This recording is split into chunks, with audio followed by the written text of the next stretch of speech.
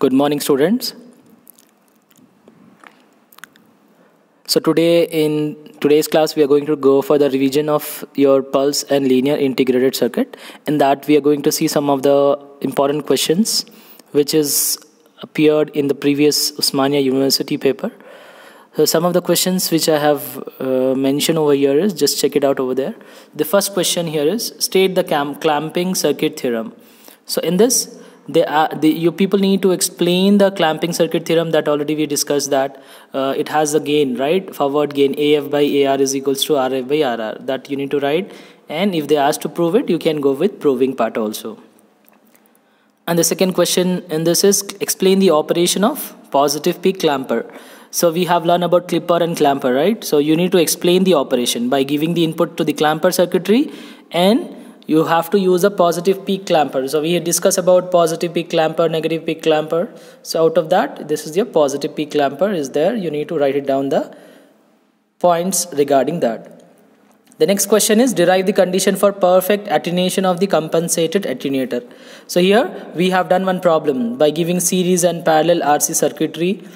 You had that particular thing in your classwork note, so you can write it down, the condition for perfect attenuation. And the fourth question here is, explain the UTP and LTP in Smith trigger circuitry. So we have to explain the Smith trigger circuitry which you had upper threshold point and lower threshold point. That point you need to explain by drawing the Smith trigger, right? Next we had, draw the circuit of monostable multivibrator and derive an expression for pulse width and plot the waveform of base and collector of each transistor. So here they gave you monostable multivibrator. First thing, you need to draw the monostable multivibrator circuitry and then explain the pulse width. How do we plot the waveform for base and collector of each transistor? So we did this derivation in your classwork of multivibrators, right? So that you can write it down. The next question is, draw and explain positive clipper. So clipper, clamper, so here is positive clipper used there. You can practice all the things. They can give you about negative clipper, positive reference, negative reference, all the clippers you do have, you can go with that. Then next we had explain high pass RC circuit as differentiator and low pass RC circuit as integrator. So this also we have learned RC circuitry of integrator and differentiator. That derivation you have to write and you need to explain the terms regarding the given condition. Next question is, define the three types of errors that occurs in time-based generator. So we do have time-based generator. So you need to write what are the three errors you had. Sweep error is there. All those three you need to explain the errors.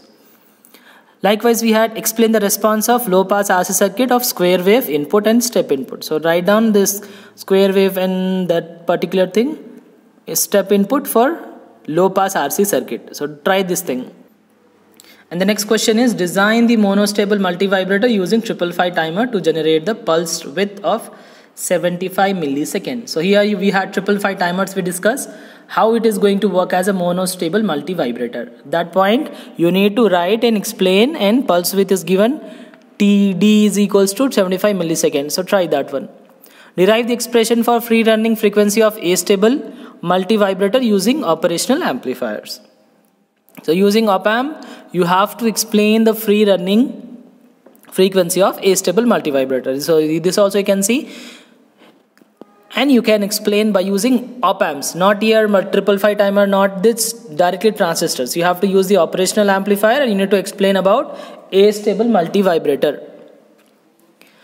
And the next question is, explain the concept of phase log loop PLL with block diagram and explain the function of each block. So you have to explain the PLL. PLL stands for phase log loop with block diagram. Explain the block diagram and the function of each block. So it has VCO, voltage control oscillator is there, and all the points, whenever we explain it, go through the video and the previous videos and you will able to find out the block diagram of PLL.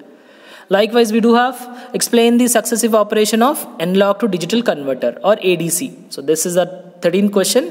Explain the operation of successive approximation type of ADC with example. So you have to do A to D converter by the method of successive approximation.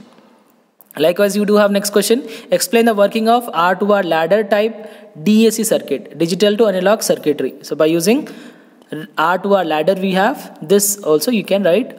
So these are the few of the questions of LAQ students. So we'll see more of the LAQ question in the next video.